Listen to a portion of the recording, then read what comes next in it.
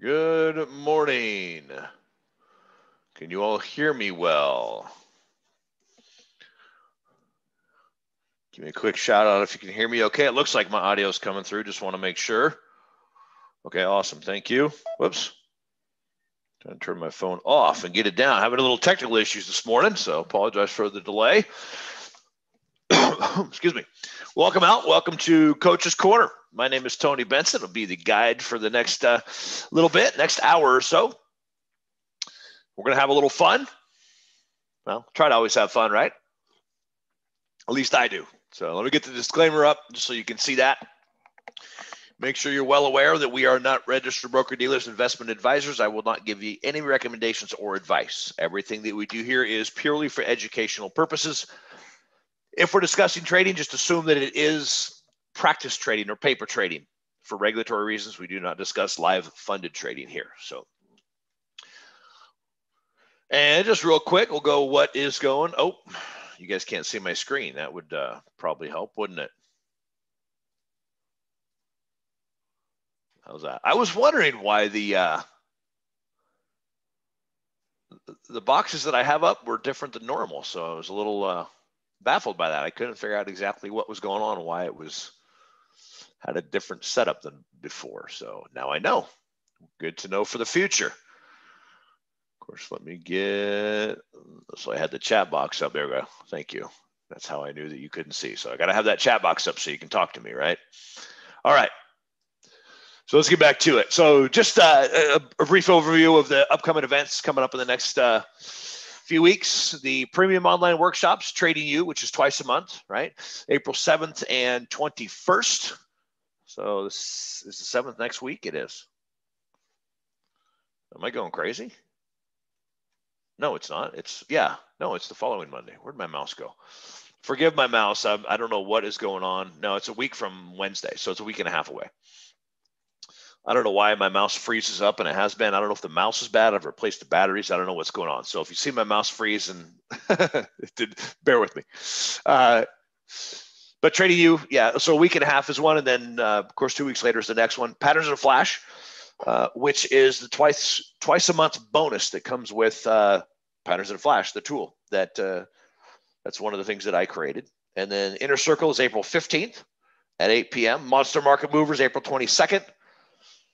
And then on the right-hand side, you see there, well, there's mastermind groups at the bottom, which is Tuesdays, right, at 8 o'clock Eastern time.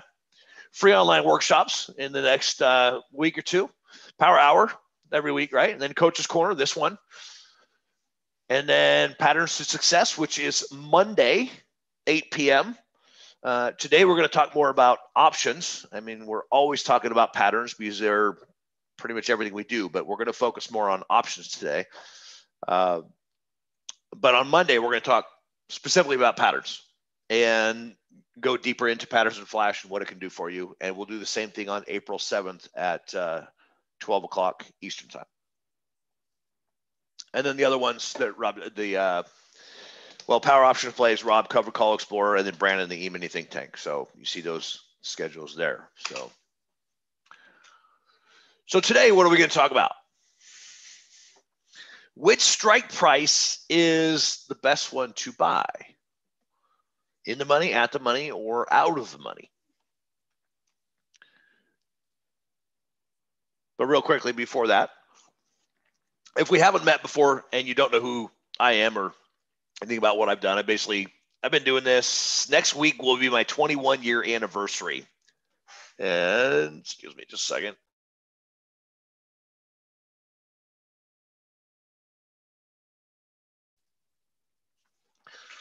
Sorry, I had a little cough there. So yeah, it was April 3rd to 4th of 2000 when I first got it started.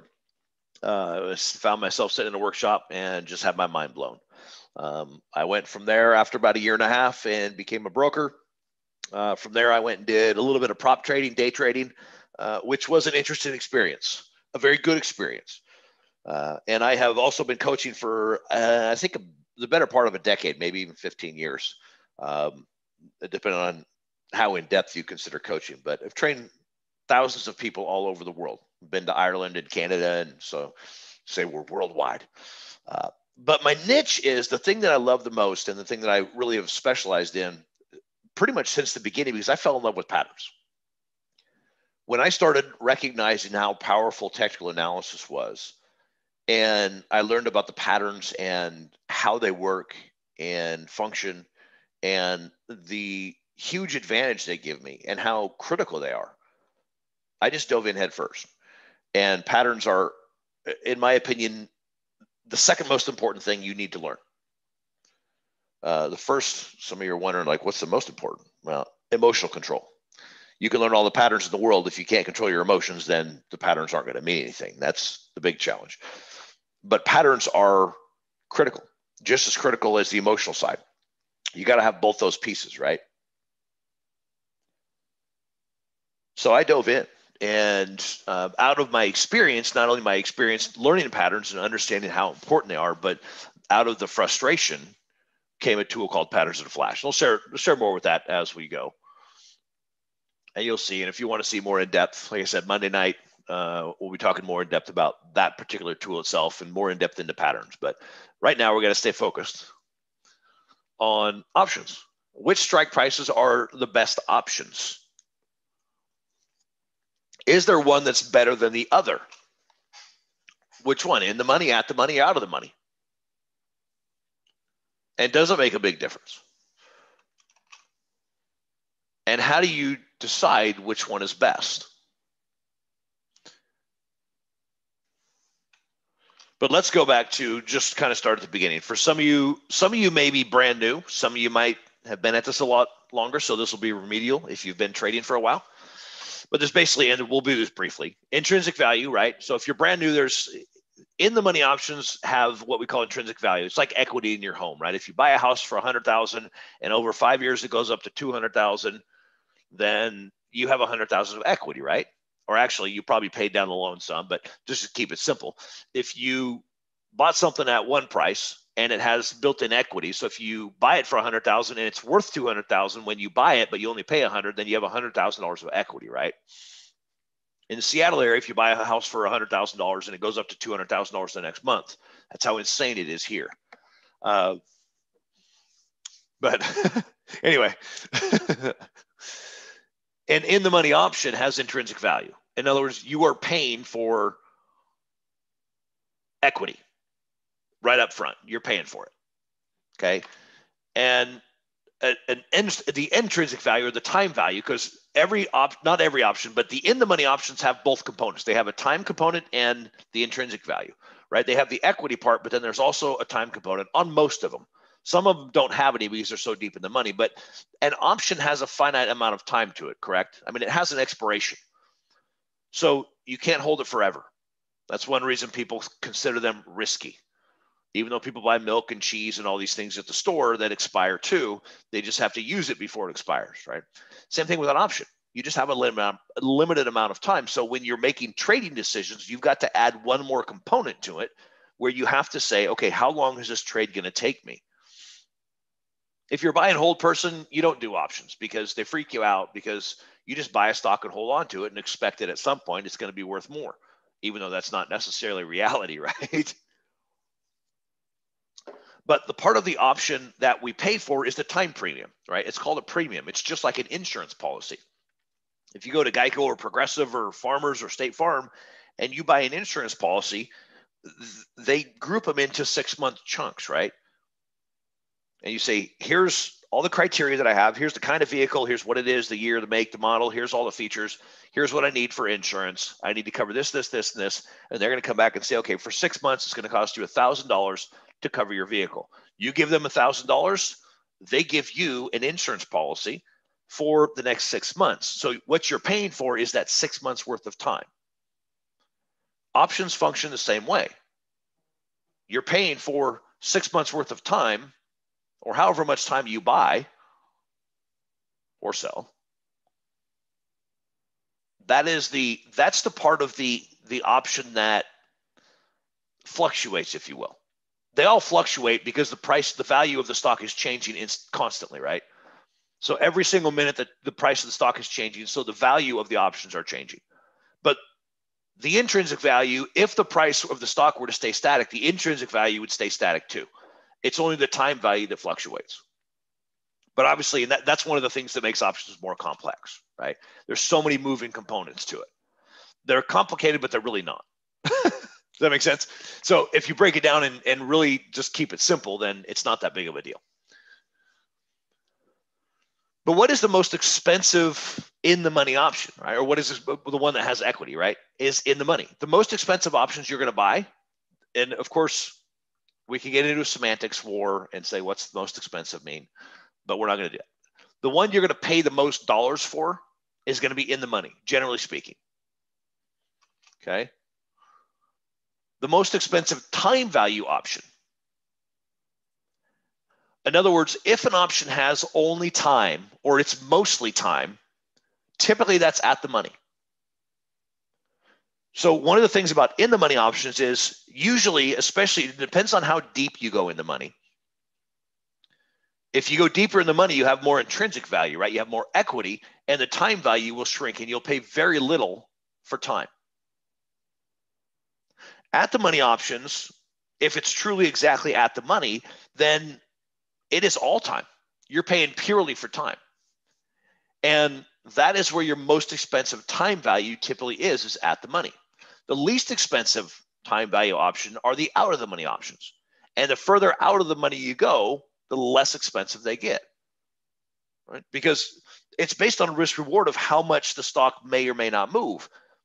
If you got a $100 stock and you buy a $200 option, what are the odds of the stock moving from 100 up to 200? It gets slimmer and slimmer, right? Versus 110. $110 out of the money option is going to be significantly more expensive than the 200. Because the odds of the stock moving to 110 are much higher than it moving to 200. And obviously there's lots of time components moving in there. But the secret really is knowing which one to buy and when. And there really is no one size fits all approach. There isn't a solid answer. And I know from a mental perspective that a lot of us come to the market and we want a systemized approach. And we can create a systemized approach. And we can put rules in place. But there isn't one specific system that works for everybody. It's just like fast food restaurants. You got McDonald's, you got Burger King, you got Chick-fil-A, you got Chipotle, you've got Subway, you've got Jimmy John's, you've got, I mean, how many different fast food restaurants are there, right? And they all have different products. They all have different approaches, different ways they do things. And trading's really no different. You could go set up a fast food restaurant if you wanted to, right? And you could do it differently than McDonald's, or you could do it the same as McDonald's. McDonald's has created a system, but that doesn't mean you can't take and duplicate their system and make some modifications to it, which is essentially what they all are, right? They're all effectively the same system with just some changes. You know, Chick-fil-A sells chicken. McDonald's sells mostly beef, right? I mean, they're not a whole lot different, but there's not a one size fits all approach. And trading is no different. We can create whatever we want. And that's the beauty of it. This is your business. I can give you some general rules of thumb. I can say, here's what I would suggest doing based on my experience and what I know. Here's probably the path to follow. But if you want to go a little bit different route, or if you want to take that path and it goes somewhere different, fine. We're all working with different amounts of capital, right? We all have different risk tolerances, different life experiences, different, emotional levels, different fear levels. So what you've really got to do is figure out where you're at. Personally, I mean, you got to look in the mirror thing and say, where am I at? How much capital am I working with? Where am I at? Where's my emotional skill level at? Where's my chart reading skill level at? What's my knowledge of options? So you've got to really be brutally honest with yourself of where you're really at and figure that part out first, and then say, okay, based on that, here's what I'm going to do. Because some of the things I'm going to show you today break the rules. But I've also got over 2 decades of experience trading. And sometimes bending the rules or breaking the rules is okay. You just have to calculate, okay, if I'm going to break this rule, what's the calculation? What's the risk reward? So what I'm going to show you right now are just basic general rules of thumb as far as which options are you buying. For a short-term trade, I'm typically looking for in the money a delta of 65 or higher, right? Again, these are general rules of thumb where, okay, this is what I'm looking for. I want at least 65. Now, if I find an option that's about 60, am I going to turn the trade down because it's off by 5? No. If it's a 70, I'm looking for somewhere around 65. Usually I won't go below 60. Typically 70, between 70, 80 is kind of the high end of the range. I'm not buying something that has a 90 or 100. And the reason for that is they get more expensive, right? The higher the delta you go, the more expensive they get. And if you pay a lot for intrinsic value, your rate of return goes down. I mean, the more you spend for an option, the lower your rate of return becomes. And the purpose of trading options is for leverage, right? That is what they do. They give us leverage. And that is the whole intent and the whole purpose of trading options. So why take something, a tool that you're utilizing leverage for, and pay way too much for it and get rid of the leverage that you're there for? That makes sense? So if you go too deep in the money, you lose your leverage. Midterm trades, so, and when I say short-term trades, that's typically 30 days or less. Midterm trades, usually 30 to 90 days, between 30 and 90 is typically what most people consider midterm. Again, those are not necessarily hard and fast rules, they're just my take on it. Usually a midterm trade looking for 65 delta. It's basically the same as a short-term trade.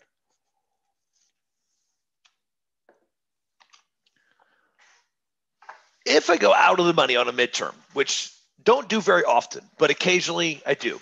Usually out of the money options, I'm looking for a delta of about 30. If I'm going to trade out of the money, I'm looking for something about 30. And rarely do I do a midterm trade, which is, 30 to 90 days is not a super long time, especially to go out of the money. Typically when I do this, it's on a higher price stock. I mean, you get into the Teslas and the Amazons of the world, the Googles and the Apples. Well, Apple's not monstrous, but the options get super expensive. To go in the money gets really, really expensive. And again, a lot of it depends on how much capital you're working with. Some of you might be able to trade those higher flyers, some of you may not. Most of the examples I show are smaller dollar trades. I've got 6 different accounts I manage. 2 of them are my kids. I just set those up last year for them, trying to get them going and interested in trading. They're 10 and 14, so trying to get them moving. And I just threw a little bit of money in the account for them to manage and learn. And but I basically, for the most part, I manage it for them. So out of the 6 accounts that I handle, 3 of them are small. So a lot of the ones you're going to see today are ones that I've done in those accounts. And of course, remember, I know there's a lot of people jumping in here right now. The trades that we talk about here were considered paper trades. The beauty of today, especially with technology, is you can set up a paper trade or a practice trade and a funded trade with the same setup, and it triggers all at the same time, right? So you can mimic paper trade and real estate, but for regulatory reasons, we're going to talk about paper trading here. So a midterm trade, I'm looking for, if I'm going to trade out of the money, I'm looking for a delta of about 30. And longer term trades, I will typically go out of the money. Just about every single long-term trade I do, and when I say long-term, I mean more than about 90 days. I'm almost always looking at out of the money options. And the main reason I want out of the money options is because you get that delta flip, right? If the stock moves big, if you buy something that's delta, remember where we said the least expensive option is out of the money? If that option becomes in the money or at the money, now which one is it? Right? Because in the money is going to be the most expensive dollar-wise. At the money is the most expensive time premium, and out of the money is the least expensive time premium. If I could buy, I think I'm getting ahead of myself here, but that's all right. We'll repeat it because it's important. If I could buy the least expensive time value, and over a longer period of time, it flips and becomes at the money, and I can sell it at the most expensive time premium, then I'm getting the most bang for my buck, right? And that's really my ultimate goal, is to buy the least expensive option and sell it when it's the most expensive.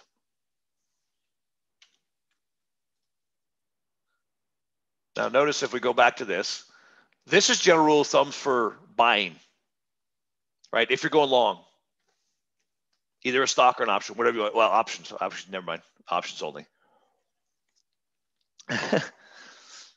What's the one option between in the money, at the money, and out of the money? Which one are we missing here?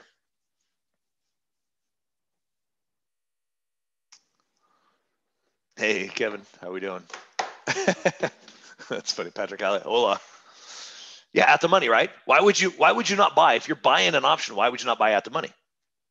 It's the most expensive, right? Why would you pay the most for an option? And are there situations where you might do that? Yeah, it's pretty rare. I can't remember the last time I actually bought an at the money option. Now, when you're selling options, though, the general rule of thumb is what? Which ones do you sell? Any one of them, right? It depends. There's a lot more different variables when it comes to selling, right? What strategy are you doing?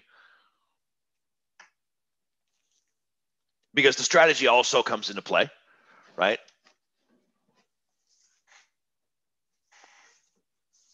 But there's lots of different ways you can do selling strategies. And you can do in the money, at the money, or out of the money. But if you're selling something, you're collecting premium up front, right? Whereas when we're buying something, we're going to buy it at a certain price. We want it to go up in value and sell it. If we're selling, what do we want to have happen? Well, we either want the stock to move the way we want it to, because then the value of the one that we sold, because we're collecting money in the beginning, right? We're taking cash in. And then if the stock moves the way we want it to,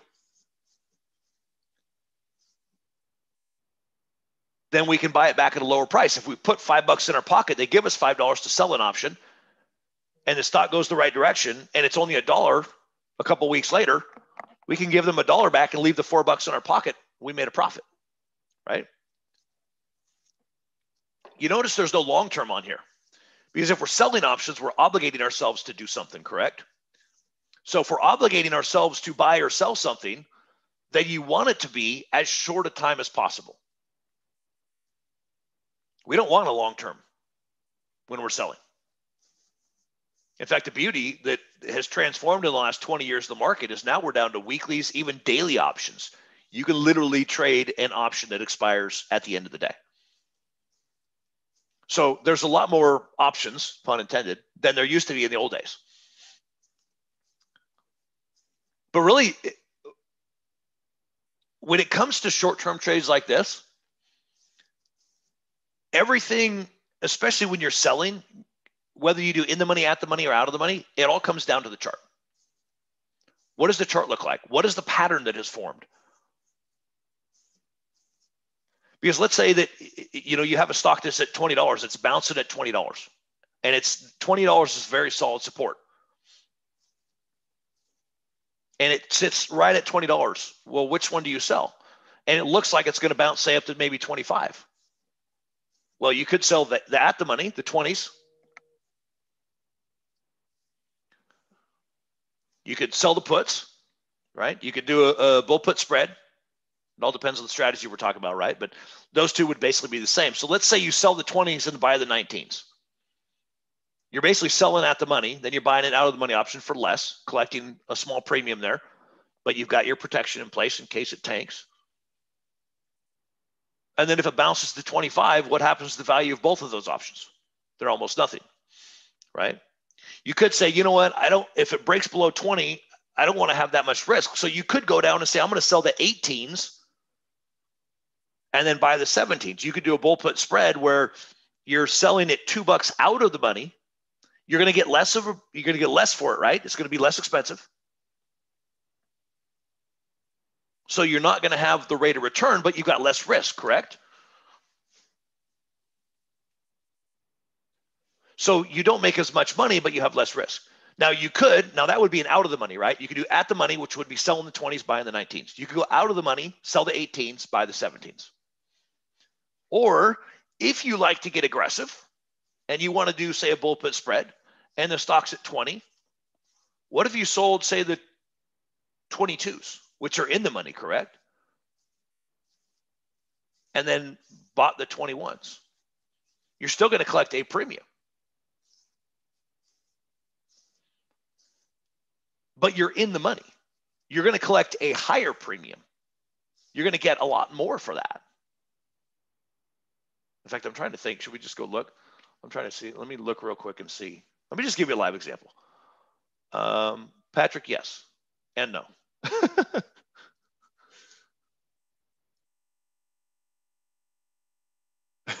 It is. I'm going to look real quick. Bear with me just a sec. I'm going to see if I can just give you a live example. I'm trying to find something that's. I'm just going to use that $20 price point and see if I can find something that's right around 20 bucks. Okay, there. Vuzi. This is one I've been day trading lately. It is a volatile stock. Well, I appreciate the honesty. Let me know. You should be able to see that. Okay, so here's the chart. This is an intraday chart. This is a 5-minute chart of it. And I basically want to go look at the options, though. So this stock is, in fact, we'll look at, okay, it's at $20.90. Look at I don't want 1 minute. Where's my daily? There we go. So here's a daily chart. I mean, this thing's gone crazy like a lot of stocks have, right? It was $4. Obviously, a very volatile stock. It was $30 just a few days ago.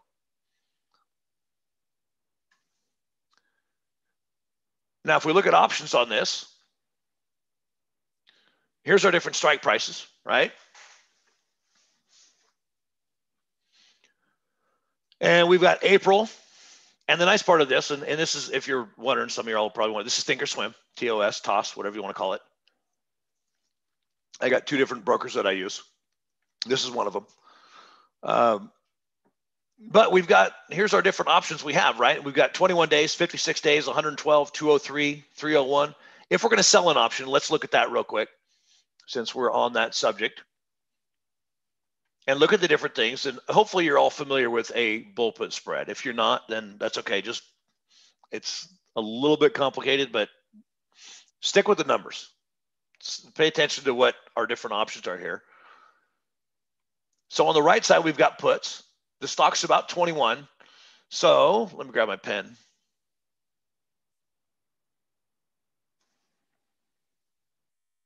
There we go.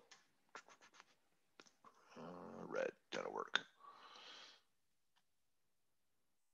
So if we sell, we're selling to bid, right? So we can sell right here. The $20 puts are going for $2.40. That's a pretty juicy premium for a $20 stock. That's a lot, actually. Huge. That's over 10%. It's 11, 12%. But let's say you don't want that much risk. Well, you don't want to take, you got to basically have $20 of risk minus $2.40. So you have $16 or $17.60 of risk. For some of you, you're like, yeah, I don't want to take that much risk. Well, you can come over here and buy the 19s, right? So you sell this one and buy this one. That way, if it goes to zero, you've sold somebody the right to force you to buy it at 20. Now you own the right. You paid $2.10. You own the right to sell it at 19. Let's just say the stock goes to zero. It goes back to $4 for whatever reason. I think this is a biotech or something like that. I don't remember. If it goes to zero or back to 4, then somebody's going to force you to buy it at 20. You turn around and force somebody else to buy it at 19. You've only lost $1, correct? So you only have $1 at risk. Well, they put $2.40. This one they put into your pocket, and then you take $2.10 out of your pocket and give it back and say, okay, here's my insurance policy. How much do you have left in your pocket? 30 cents, right? So you're getting a credit of 30 cents and you have $1 at risk, which in reality, you have 70 cents at risk, right? You subtract the 30 cents because you put 30 cents in your pocket. If you end up losing, you're going to lose $1, but you still have the 30 cents in your pocket. So you have 70 cents of risk. So that would effectively be selling an at the money option, or it's slightly out of the money, but it's basically at the money. And as long as, whoops, let me clear that. As long as this stock stays above that $20 price point,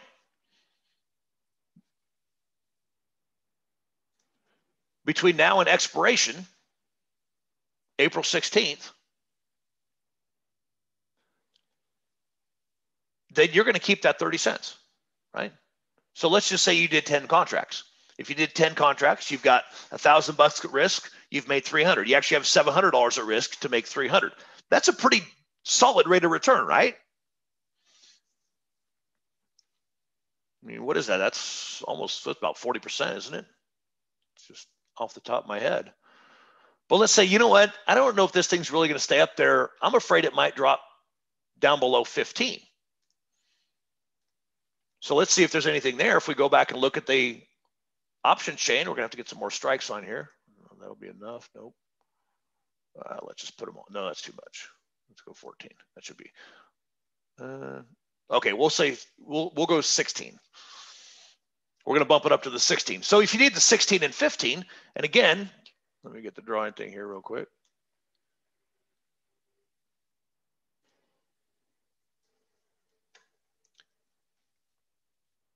You can sell the 16s, right? So this is where you're selling. You're collecting 80 cents, and you would pay 70 cents for the 15s. So you're collecting 10 cents. Okay, so you make $100 with $900 of risk. It's not a bad rate of return, right? I mean, it's a little better than 10% for a month. That's better than your average mutual fund, right? And what is your risk? I mean, if you sell these ones, the 20s, and you buy these, the odds are significantly higher. Whoops, let me clear that. Odds are significantly higher that it's going to be below 20 in a month, right? Whereas the odds of it being below 16 are quite a bit less. So you have less risk by going out of the money because you're all the way down here at 16 versus 20. But you can see the rate of return is also significantly less. Now, let's flip this over, and this is super aggressive. Okay, so this is something that I never saw taught. It's just something that I've played with, and I'm not a huge spread trader. Okay, I'm just using this as an example so you can see the rates of return and how it works. If you wanted to go in the money with a selling strategy, this is strictly selling. Most of my trading I do is buying. I buy calls or puts, and I'm going to show you here in a minute. I'm going to show you some of the different trades I've done and why I did them.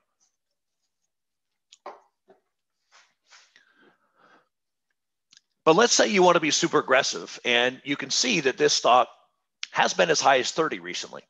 So what if you think it's going to go back up to 30? If you go in the money, I don't even know if we have, yeah, we do.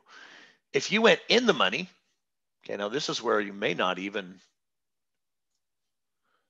let's say you want to sell the 23s. You can sell the 23s, right? The stock's at just shy of 21. So that's over $2 in the money. You can sell those for $4.20. And you can buy, wow, this is not even a big difference. There's no sense in doing that. You can buy the,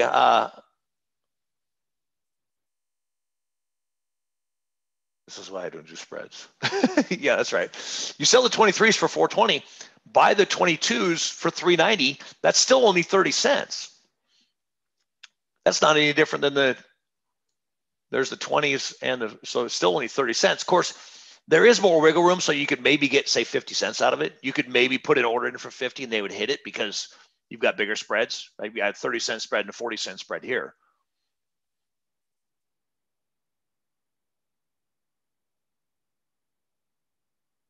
It's not even that much more. This one's too volatile, I think, is why. A lot of times what you'll do is if you go in the money, because if you did this, let's just say theoretically, and I wouldn't necessarily suggest this, but if you did this in the money, you sell the 23s and buy the 22s, and let's say you get 50 cents versus 30 cents, you just collected a bunch more, right? And as long as the stock goes up and gets above 23, then you're going to keep that cash. You're going to keep the difference between the two, right? So going in the money gives you an opportunity to make a higher rate of return, but it also increases your risk. I mean, it comes down to basic risk reward, right?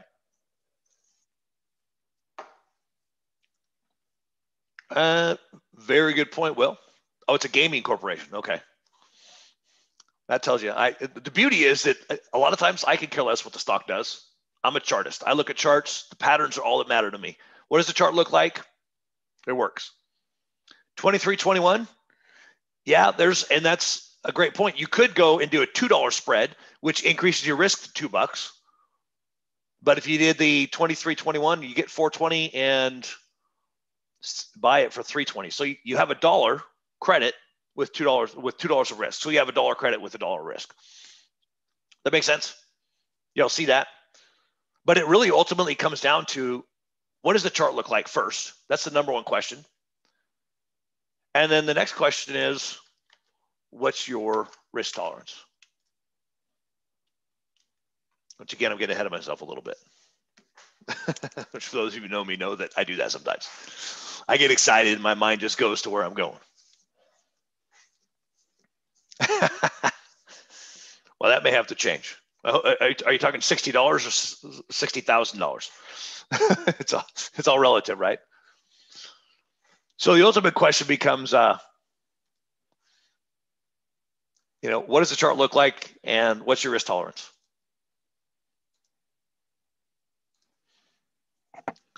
So again, getting to the process, and I want to get through this, and then we'll go look at all the ones that I've shown.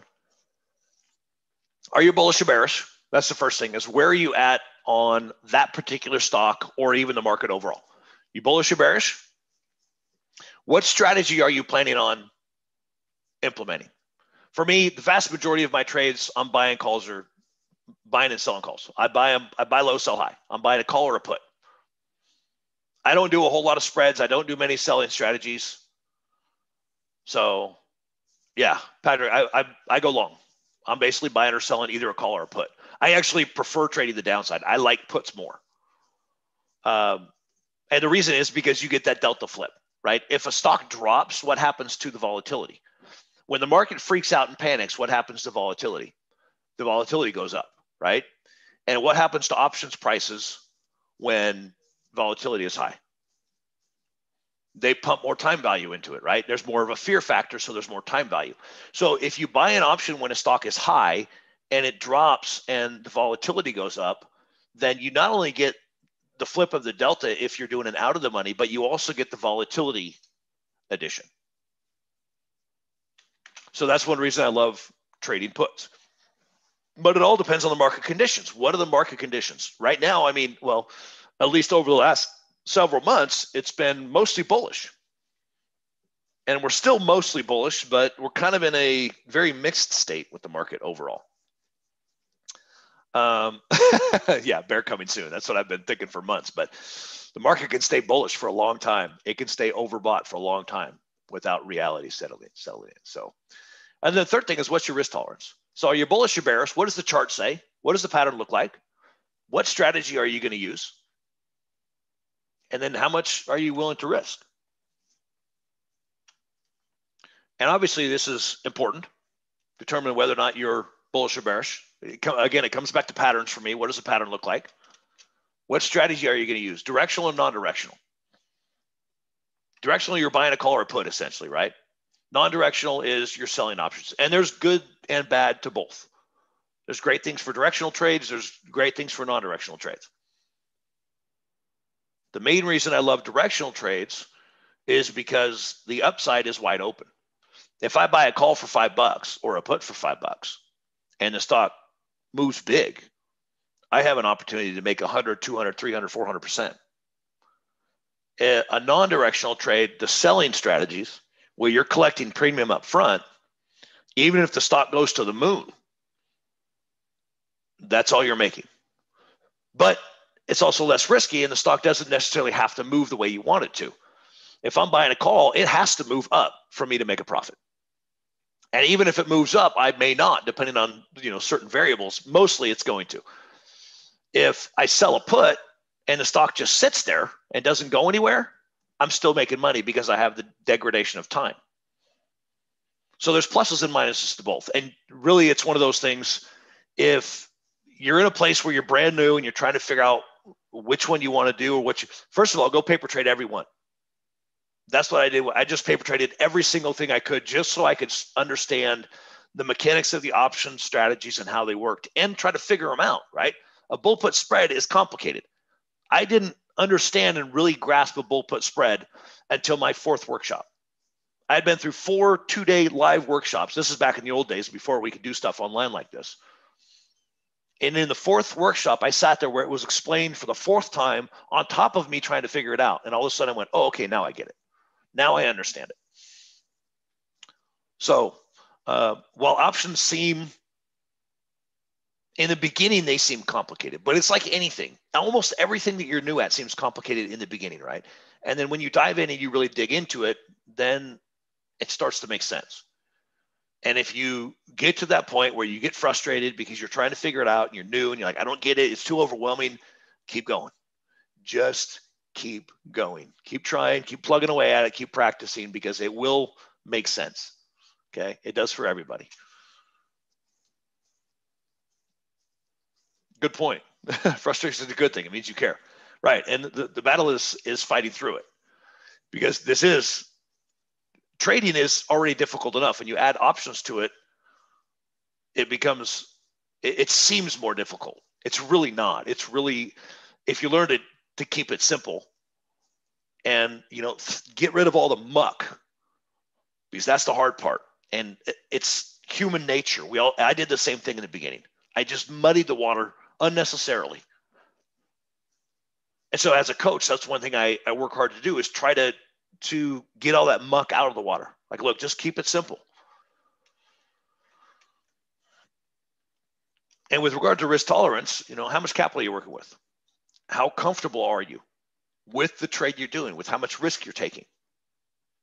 Because risk reward really is another major component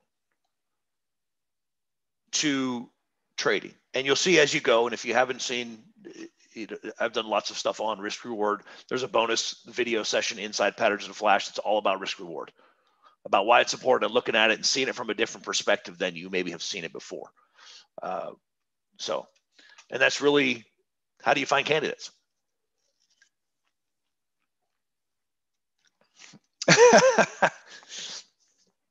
Yeah, it's best if you're going to swing trade and day trade, keep them separate. I agree.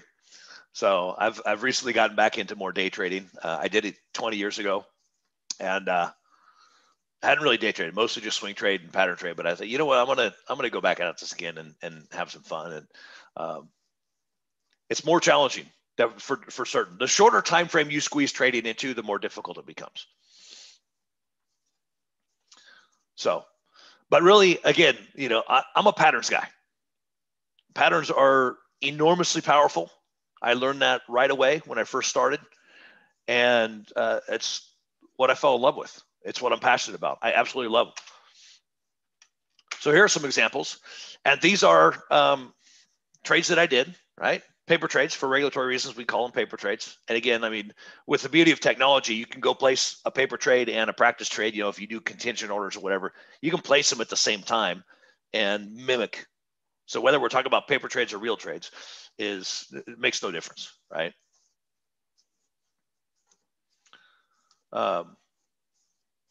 Yeah, day trading is quick and dirty because it's fast, right?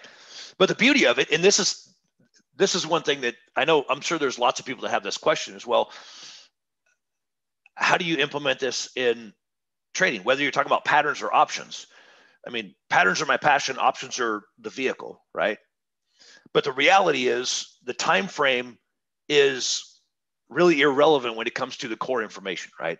A pattern is a pattern, whether you're looking at a 5-minute chart, a daily chart, a weekly chart, a monthly chart, the pattern is the same. The concept is the same. How it plays out is the same. The criteria that we're looking for about what makes it strong, what makes it weak, it's all the same. When it comes to options, the general rules of thumb, like you saw today, are pretty much all the same, no matter what. So you take those core rules and the core concepts, and you just change the time frame, and everything else stays the same. That makes sense? My thought on paper trading accounts: utilize them. I mean, paper trade as much as you possibly can. Paper trading is great to learn the mechanics. Okay, if you're new to trading and you need the mechanics of how a strategy works, how it functions, what happens if I buy this option or that option, paper trading will help you learn that quickly. The challenge with paper trading is that there's no emotional component. you don't actually have money on the line. So you can't really truly learn the emotional side of trading and how to manage and control your emotions with paper money. Because if it goes against you, what do? I mean, your emotions, it doesn't really hurt because it's not real money, right? Oh, we'll hold on a little while longer. And then it comes back and everything works out well. And then when you get in with real money, what happens? Then you panic and you get out and you lose, and all of a sudden things are totally different. Yes, Afan, I hope I pronounced that right, Afan. These are being recorded, and you're not the only one. So lots of people came in after we got started. We got started 5 minutes late anyway, so I'm going to go probably about 5 or 10 minutes long. We had a couple technical little glitches. Just getting things set up and stuff took a few extra minutes. So they, I believe they're being recorded. Somebody correct me if I'm wrong. I'm almost certain they are, and they're available after the fact. So if that is incorrect, I apologize, but I'm pretty certain they are. So.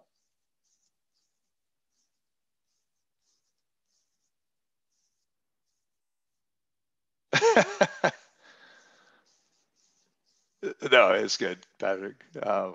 Nobody else can see it, so that's good. It is being recorded. Okay, thank you, Amy. I thought so. I just wanted to be certain. I said that, then I realized that, okay, maybe I'm crazy and I've lost my mind.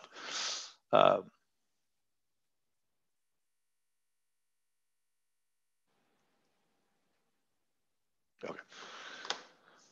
Okay, but oh, that's right. I forgot about that part.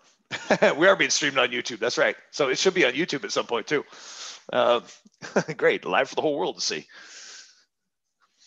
So since we've only got about 10 or 15 minutes left.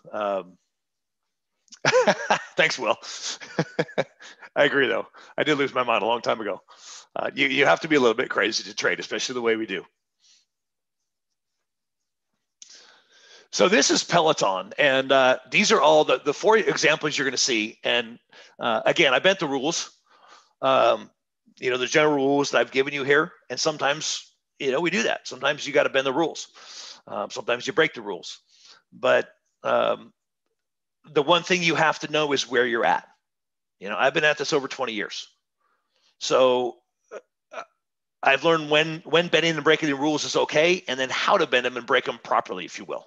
I know that sounds maybe goofy, but it's difficult to trade successfully long-term if you stick to really hard, rigid rules. Now, most of the time you have to. Most of the time the rules are rigid, you have to stick to them. There are some rules that are absolutely rigid. You don't break them, right? But sometimes you say, okay, I'm going to give a little leeway here. So this is Peloton, and I've got 4, so I'm going to have to kind of hustle through this to get to all of them. But basically, 3 of these worked out. Well, one of them worked out spectacularly, this one, and one of them I lost money on, and the other 2 are still in process as far as paper trades go. So Peloton, this is one that I put inside Patterns in a Flash. There is now, over the last 8 weeks, we put a pattern of the week. So once a week, I go find a pattern that I like. It's the favorite one that I've seen that week. And I go just a short video, and from, I think the shortest one was 5 or 6 minutes up to 20 or 25 minutes. But basically, I just cover that pattern, what I see. I give you my analysis on that particular stock, on that particular chart, what it looks like, and what might happen next. So essentially, I'm giving you a candidate. Once a week, you're getting a pattern of the week saying, here's a potential candidate. This was one of them back on the 8th is when I believe, the 7th or the 8th of February is when this posted up inside Patterns in a Flash as the pattern of the week. And this is a head and shoulders. If you're not familiar with the head and shoulders, let me draw it on there real quick. So here's the head, right? This is the extent of my artistry, okay? Left shoulder, right shoulder, right? And that's how good I am. That's a head and shoulders.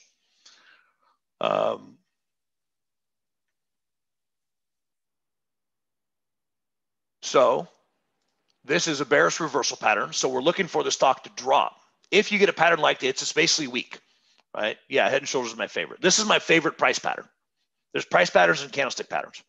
And patterns in a flash is something you want to check out. If you still are learning, if you're new and you're not that familiar with charting, or even if you're not new and you've been around charting for a while, you need patterns in flash. Let me just say it that way. I'm a little biased, obviously, since I created it. But at the same time, I know that it will give you tremendous benefit. So basically then what we do is you take that, you can see that red line. This one right here is what we call the measured move. And that is what we expect it to move if it breaks. Okay, so this is what we expect the stock to move. So then if I see a pattern like this, thank you, Will. Will's been around for a long time. I don't know. I've seen you here in these for 2 or 3 years. He said, I highly suggest everyone do Patterns of Flash course. It's really good. There's over 8 hours of video in there. There's flashcards, there's quizzes, there's bonus videos. And then there's 2 live web classes, just like we're doing now. 2 a month, I do this for 1 hour each. So you get 2 hours of live instruction. And we'll look at candidates just like this, plus the pattern of the week. So getting back to this. So then basically what we do on, let me get to the candlesticks real quick. There we go. So now we look at candlesticks, shift it over, and you can see the pattern. It's still the same pattern, still looks the same, just we have a candlestick view. And then I put a trading plan in place, and I look at this and say, okay, well, where would I stop out of this? If it breaks the neckline, if it breaks that red line, then, and I get into the trade, then where would I expect it to move? Where would I expect to get out if it goes backwards? Well, I put that stop up at 152. It's way, way above the neckline, but this stock moves big, right? It's Peloton. It's a $150 stock. The thing moves 10, 12 points in a day. So I've got to give it enough room to wiggle, right? I can't put it too tight. There's got to be enough room for it to dance around and give it that space, right? So the trading plan is the stop's at 152. My target is at 122. The question is, which option do you trade, right? That's what we're talking about. Do you go in the money, at the money, or out of the money? Well, being an extremely volatile stock, these things, if I remember right, we're trading for, I think, about 25 or 30 bucks for an in the money option that was about a delta of around 65. That's $2,500 or $3,000 per contract. That's expensive for most people, right? And some of you might be able to trade that amount. Some of you can't. In some of the smaller accounts that I have, I wouldn't trade that. I wouldn't put that much of it at risk because they're small accounts, right? So then what's your other option? If I'm going out of the money, what I'm looking for, and this is, again, going back to patterns, and if I'm doing a midterm, preferably usually a long-term or a midterm, and I'm going out of the money, then what I'm looking for is where's the target? Because that's the option I want to buy. And in this case, you can see Peloton, the target, the green line is 122.10. So my target for this stock, if it breaks down and it goes lower, the target's 122.10. So I went and looked at the 125s. Okay, and this is the day that the trade actually triggered, was 210. You see it moved a couple days, and it didn't close below the neckline. And so this is where I fudged one of the rules. I broke the rule a little bit, and I got in a little bit earlier because normally you wait for this thing to break the neckline. But something in my gut, and sometimes I don't follow my gut a lot, but sometimes it's just there's a gut feeling. You're like, okay, sometimes you just go with your gut. And in this case, I went with my gut. I didn't wait for it to break. And I thought, you know what? I'm just going to dip my toe in the water. I'm going to get just a little piece, just in case it does break and it breaks big, then at least I'm there. And then I can always add to it later, right? So this is the actual recording of it, right? This is showing it. So on 210, right? Bought the 125s, the Aprils, that was about, I think this was, well, yeah, that was about 5 or 6 weeks. So it was a short midterm trade. And they were $6.35 versus the in the money options were 25 or 30, right? So I've only got $1,200 on the line. It's not a huge trade, right? But this is in one of my smaller accounts. So I don't have room to do one of the larger trades, right? So then, of course, what happens the next day, or no, I take that back. It was a few days later, and this is another rule I broke because I'm transparent. You can see the one day it ran above that stop line.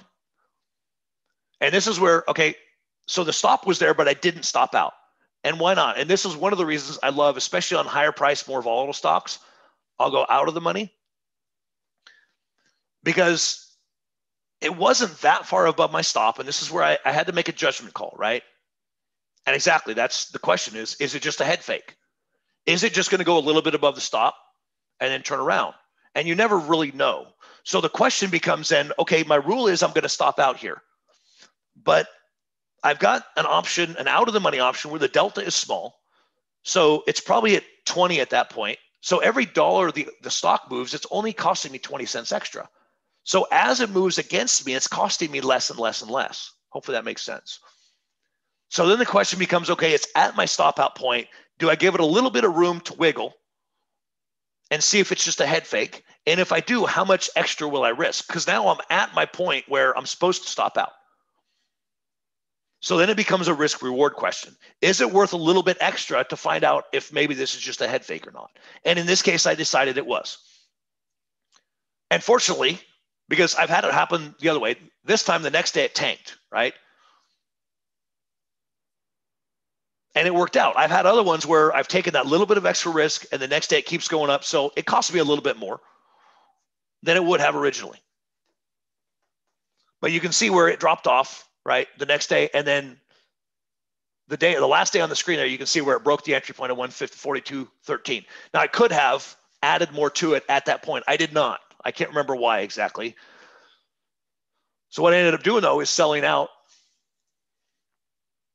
I put an order out for half of it, okay, on the 17th, right? So it was 7 days later. I threw an order for half of it at $9. I bought them for $6.35, right? I got filled at $6.35. I threw an order. I thought, you know what? If we get hit at $9, I'll take, that's $2.50. It's about a 30% rate of return for a week and a half. Not too shabby. But I only did it. Notice I only did it on one, right? I originally bought 2 contracts. I ended up just selling 1. So we'll close out half the position. And then if it keeps going, if it keeps tanking, then I'll keep making money, right? Well, it didn't. Notice the next couple days. Now we're 2 days forward. We're on the 19th. The next 2 days, it actually bounced up a little bit, which I looked at it. It got back up around that 142.13, that entry point. I thought, you know what? Maybe we reload this thing. Maybe I put it back in. And sure enough, that's what I decided to do. Looking at it going, we've got a little doji day and maybe it'll tank from here. So you can see I bought to open 1 more contract. So basically put that one that I sold at 9, I bought it back for $7.45. So now I'm back in a full 2 contracts, just like I was originally. So now I've got, basically I have 1 contract at $6.35, 1 at $7.45. So we're at, what's that, $1,300, $1,350, $1,370 of risk, right? And that's if you don't calculate the $235 I already banked in profit, right? I've already banked $265 in profit. And then what happens the next day? Boom, it drops $14. That was a happy day, right? They always are, right? And you can see what happened is I had placed a GTC order out. I can't remember when I put it in there. Probably that morning. Probably first thing. I put it out there for $10, and it filled at 8:01. And that was just one. Again, I thought, you know what? If I can bank, I just paid $7.45 for it yesterday.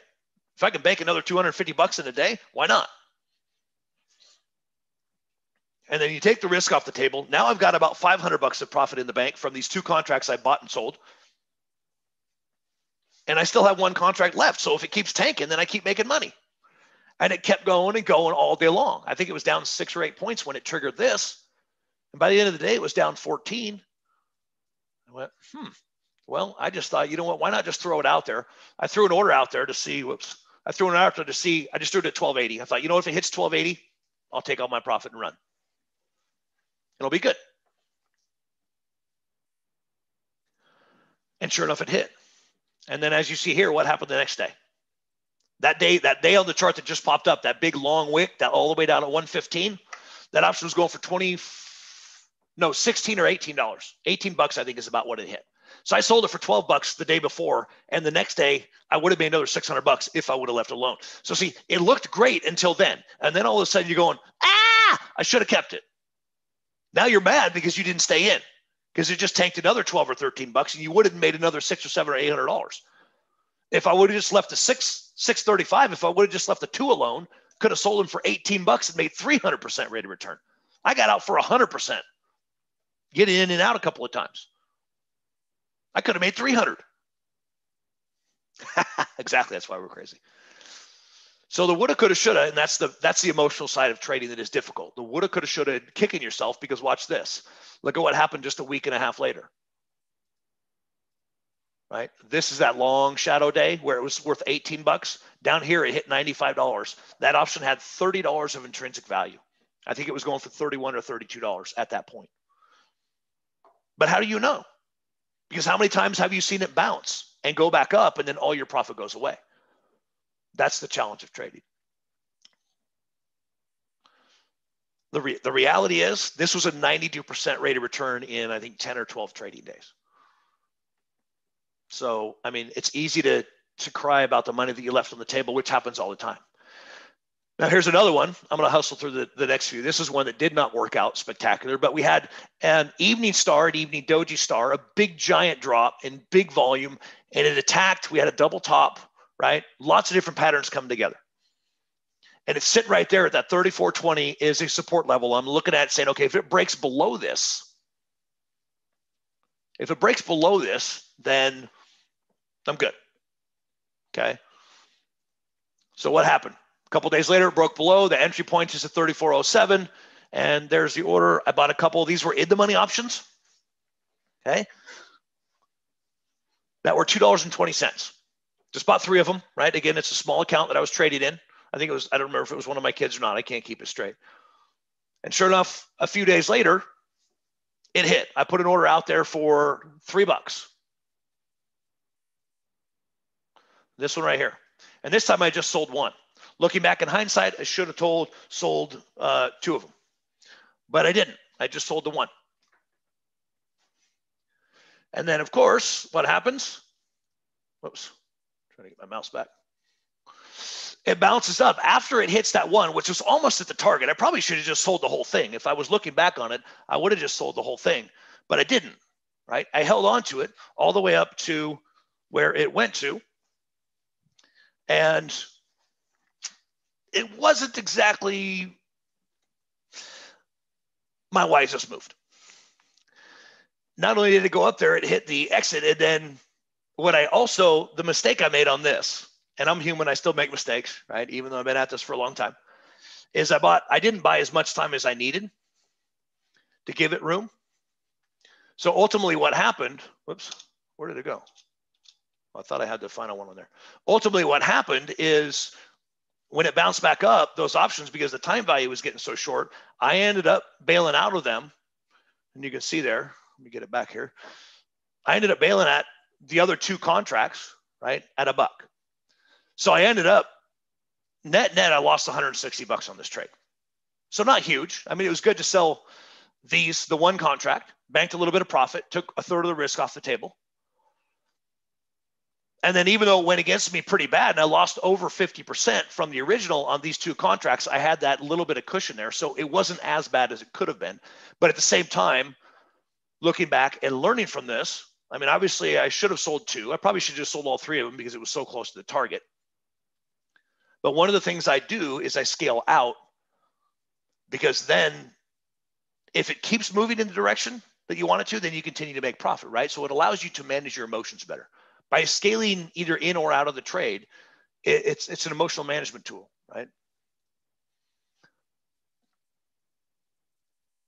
So now 2 more real quick. And again, these were all part of pattern of the week. And I just noticed we're plumb out of time, but I'm going to hustle through these. This is another one, MDT. These next 2 are actually still, there's still practice trades that are on, but they're partway done. So MDT, this is the day I put it on patterns of the week. I said, look, we've got a triple top and we've also got an ascending triangle.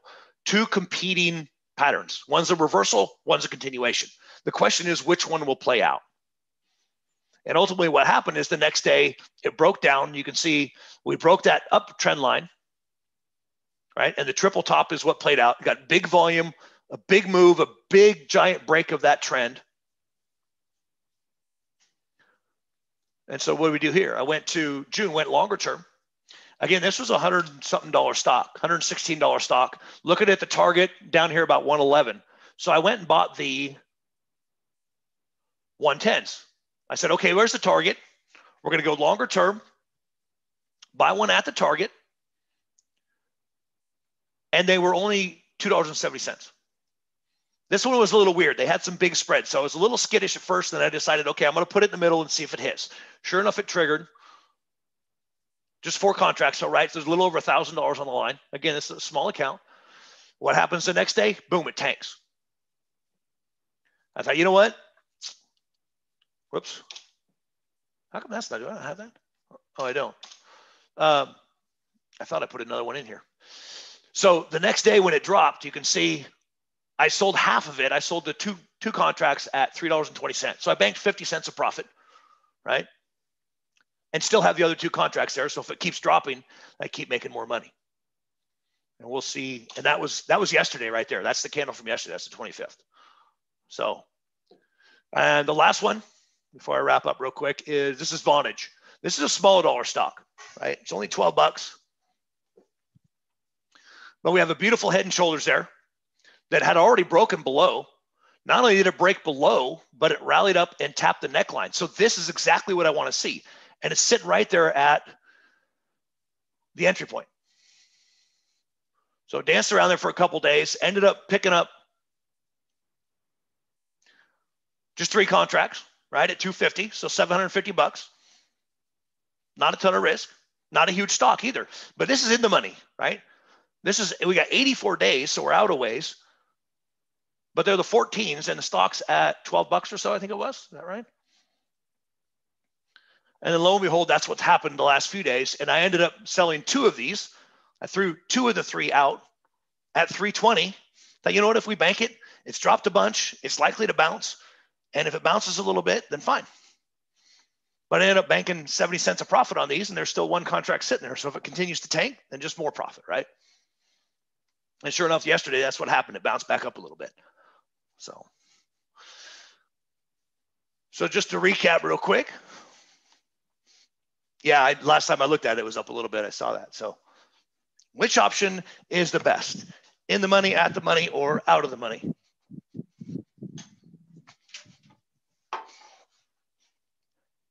And it all depends on what the pattern looks like.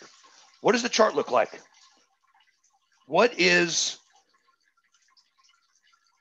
the best option for that moment right there? Which one's going to give you this best bang for your buck? Which one meets the risk reward the best? That really is the ultimate question. And it also depends on your risk tolerance. How much are you willing to risk? How much do you have to work with? How much can you handle mentally and emotionally, right? Because we're all different in that space.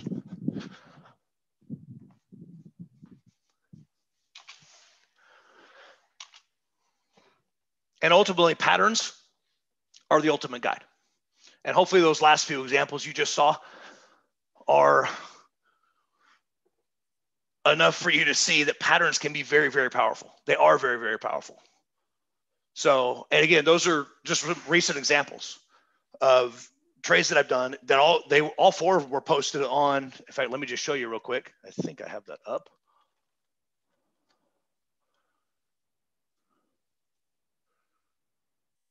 In case you haven't seen it and you want to see it, there's so this is, I don't have enough time to give a long tour, but this is patterns in a flash. And basically, here's the pattern of the week. So there's 8 up there, and that'll continue to grow. We just started doing this a couple months ago, the pattern of the week. And then you've got flashcards, there's videos. So the flashcards are a training tool to train your eyes to see the patterns. The videos, there's over 8 hours of video, all about technical analysis and all about all the patterns, right? And then quizzes, which allows you to test your knowledge, see how much you learned. And there's some bonus in there. And then the risk reward calculator, it allows you to do risk reward. And there's the bonus video in here about risk reward, which that will show you what the calculator is for, right? Right there, the risk reward bonus. And then of course the pattern of the week. And then twice a month, we do a live class. So just like we're doing here, basically every 2 weeks, we do a live online class where we're talking about patterns or anything we want to, really.